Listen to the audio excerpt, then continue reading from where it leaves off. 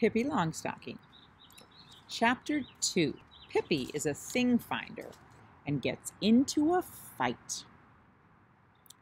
Annika woke up early the next morning. She jumped out of bed and ran over to Tommy. "Wake up, Tommy!" she cried, pulling him by the arm. "Wake up and let's go see that funny girl with the big shoes." Tommy was wide awake in an instant. "I knew, even while I was sleeping, that something exciting was going to happen today, but I didn't remember what it was," he said as he yanked off his pajama jacket. Off they went to the bathroom, washed themselves, and brushed their teeth much faster than usual, had their clothes on in a twinkling, and a whole hour before their mother expected them, came sliding down the banister and landed at the breakfast table. Down they sat and announced that they wanted their hot chocolate right at that very moment. "What's going to happen today that you're in such a hurry?" asked their mother. "We're going to see the new girl next door," said Tommy. "We may stay all day," said Annika. That morning, Pippi was busy making pepperkakor, a kind of Swedish cookie. She had made an enormous amount of dough and rolled it out on the kitchen floor. "Because," said Pippi to her little monkey, "what earthly use is a baking board when one plans to make at least 500 cookies?" And there she lay on the floor, cutting out cookie hearts for dear life. "Stop climbing around in the dough, Mr. Nilsson," she said crossly, just as the doorbell rang. Pippi ran and opened the door. She was white as a miller from head to toe, and when she shook hands heartily with Tommy and Annika, a whole cloud of flour blew over them. "So nice you called," she said, and shook her apron so there was another cloud of flour. Tommy and Annika got so much in their throats that they could not help coughing. "What are you doing?" asked Tommy. "Well, if I say that I'm sweeping the chimney, you won't believe me. You're so clever," said Pippi. "Fact is, I'm baking. But I'll soon be done. You can sit on the woodbox for a while." Pippi could work fast, she could. Tommy and Annika sat and watched how she went through the dough, how she threw the cookies onto the cookie pans and swung the pans into the oven. They thought it was as good as a circus. "Done," said Pippi at last, and shut the oven door on the last pans with a bang. "What are we going to do now?" asked Tommy. "I don't know what you're going to do," said Pippi, "but I know I can't lie around and be lazy. I am a thing finder, and when you are a thing finder, you don't have a minute to spare." "What did you say you are?" asked Annika. "A thing finder." "What's that?" asked Tommy. "Somebody who hunts for things, naturally. What else could it be?" said Pippi as she swept all the flour left on the floor into a little pile. "The whole world is full of things, and somebody has to look for them, and that's just what a thing finder does," she finished. "What kinds of things?" asked Annika. "Oh, all kinds," said Pippi. "Lumps of gold, ostrich feathers, dead rats, candy snap crackers, little tiny screws, and things like that." Tommy and Annika thought it sounded as if it would be fun and wanted very much to be thing finders too, although Tommy did say he hoped he'd find a lump of gold and not a tiny little screw. "We shall see what we shall see," said Pippi. "One always finds something. But we've got to hurry up and get going so that other thing finders don't pick up all the lumps of gold around here before we get them." All three thing finders now set out. They decided it would be best to begin hunting around the houses in the neighborhood because Pippi said that although it could perfectly well happen that one might find a little screw deep in the woods, still the very best things were usually found where people were living. "Though for that matter," she said, "I've seen it the other way too. I remember once when I was out hunting for things in the jungles of Borneo, right in the heart of the forest where no human being had ever set foot. What do you suppose I found? Why, a very fine wooden leg. I gave it away later to a one-legged old man, and he said that a wooden leg like that wasn't to be had for love or money." Tommy and Annika looked at Pippi to see just how a thing finder acted. Pippi ran from one side of the road to the other, shaded her eyes with her hand, and hunted and hunted. Sometimes she crawled about on her hands and knees, stuck her hands in between the pickets of a fence, and then said in a disappointed tone, "Oh dear, I was sure I saw a lump of gold." "May we really take everything we find?" asked Annika. "Oh yes, everything that is lying on the ground," said Pippi. Presently they came to an old man lying asleep on the lawn outside his cottage. "There," said Pippi, "that man is lying on the ground, and we have found him. We'll take him." Tommy and Annika were utterly horrified. "No, no, no, no, No, Pippi, we can't take an old gentleman. We couldn't possibly, said Tommy. Anyway, whatever would we do with him? What would we do with him? Oh, there are plenty of things we could do with him.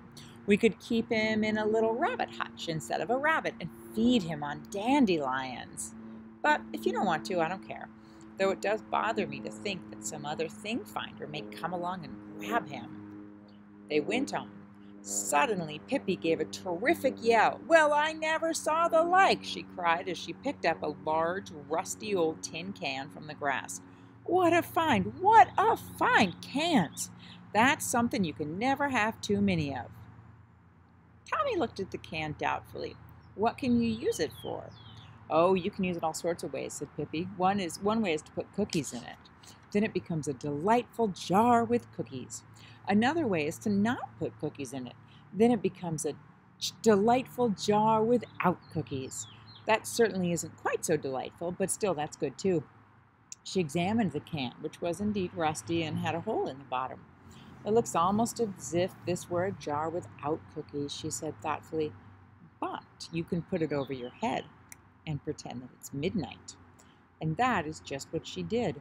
With the can on her head, she wandered around the block like a little metal tower and never stopped until she stumbled over a low wire fence and fell flat on her stomach. There was a big crash when the tin can hit the ground. Now see that, said Pippi, and took off the can. If I hadn't had this thing on me, I'd have fallen flat on my face and hurt myself terribly. Yes, said Annika. But if you hadn't had the can on your head, then you wouldn't have tripped on the wire fence in the first place.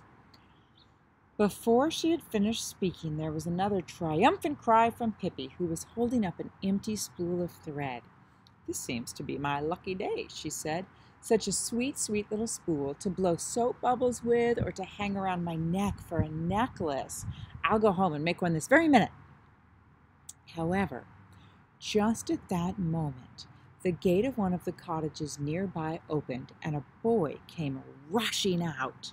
He looked scared, and that was no wonder, because head over heels after him came 5 other boys. They soon caught him and pushed him against the fence, and all 5 began to punch and to hit him. He cried and held his arms in front of his face to protect himself. Give it to him, cried the oldest and strongest of the boys, so that he'll never dare to show himself on this street again. Oh, said Annika, it's Willie they're hurting. Oh, how can they be so mean? It's that awful Banked. He's always in a fight, said Tommy, and 5 against 1? What cowards! Pippi went up to the boys and tapped Banked on the back with her forefinger. Hello there, she said. What's the idea? Are you trying to make hash out of little Willie with all 5 of you jumping on him at once? Banked turned around and saw a little girl he had never seen before, a wild-looking little stranger who dared to touch him. For a while he stood and gaped at her in astonishment. Then a broad grin swept over his face. Boys, he said, boys, let Willie alone and take a look at this girl. He slapped his knees and laughed, and in an instant they had all flocked around Pippi, all except Willie, who wiped away his tears and walked cautiously over to stand beside Tommy. Have you ever seen hair like hers? Ha! Red as fire. And such shoes, Banked continued. Can't I borrow one? I'd like to go out rowing, and I haven't any boat. He took hold of one of Pippi's braids, but dropped it instantly and cried, Ouch! I burned myself. Then all 5 boys joined hands around Pippi, jumping up and down and screaming, Redhead, weirdo, weirdo. Pippi stood in the middle of the ring and smiled in the friendliest way. Banked had hoped she would get mad and begin to cry. At least she ought to have looked scared. When nothing happened, thump, he gave her a push. I don't think you have a very nice way with people, said Pippi, and she lifted him in her strong arms high in the air and carried him over to a birch tree and hung him over a branch. Then she took the next boy and hung him over another branch. The next one she set on a gatepost outside a cottage, and the next she threw right over a fence so that he landed in a flower bed. The last of the fighters she put in a tiny toy cart that stood by the road. Then Pippi Tommy, Annika, and Willie stood and stared at the boys for a while. The boys were absolutely speechless with fright. And Pippi said, "You are cowards. 5 of you attacking one boy? That's cowardly. Then you begin to push someone else around? Oh, how mean. Come on, we'll go home," she said to Tommy and Annika. And to Willie, "If they try to hurt you again, you come tell me." And to Bengt, who sat up in the tree and didn't dare to stir, she said, "Is there anything else you have to say about my hair or my shoes? If so, you'd better say it now before I go home." But Bengt had nothing more to say about Pippi's shoes or about her hair either. So Pippi took her can in one hand and her spool in the other and went away, followed by Tommy and Annika.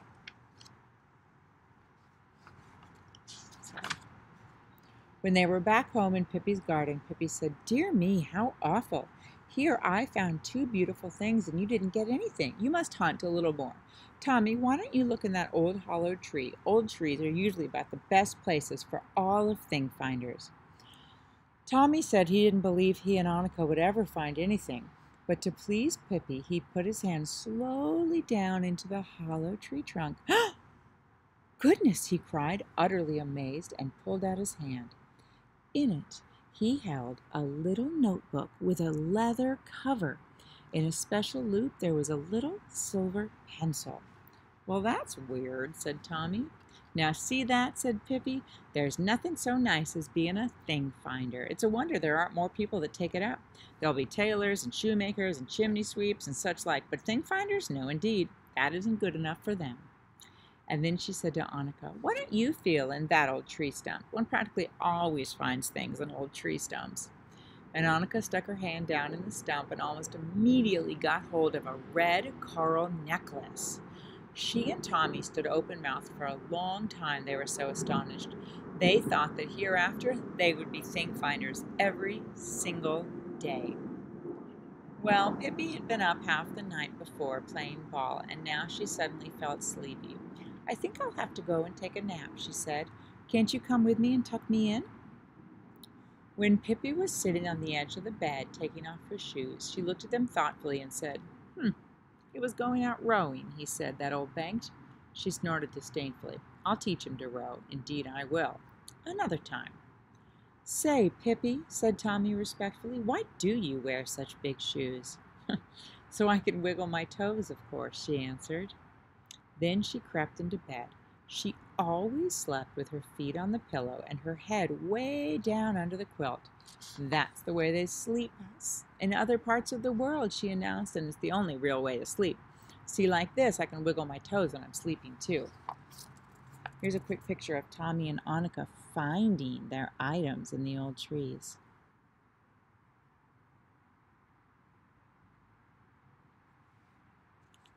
"Can you go to sleep without a lullaby?" Pippi asked. "I always have to sing to myself for a while, otherwise I can't sleep a wink." Tommy and Annika heard a humming sound under the quilt. It was Pippi singing herself to sleep. Quietly and cautiously they tiptoed out so that they would not disturb her. In the doorway they turned to take a last look at her towards the bed. They could see nothing of Pippi except her feet resting on the pillow. There she lay, wiggling her toes emphatically. Tommy and Annika ran home.